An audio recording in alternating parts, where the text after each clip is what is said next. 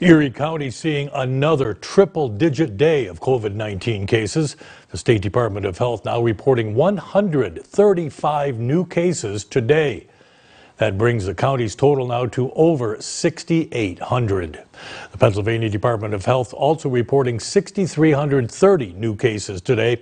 The total reported since March now stands at over 426,000. That brings total number of deaths now is still being added up. Elsewhere in the region, Crawford County has 79 new positives.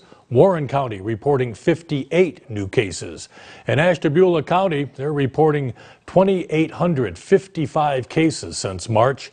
And in Chautauqua County, have had a recent update, so their website still reporting 1,883 total cases.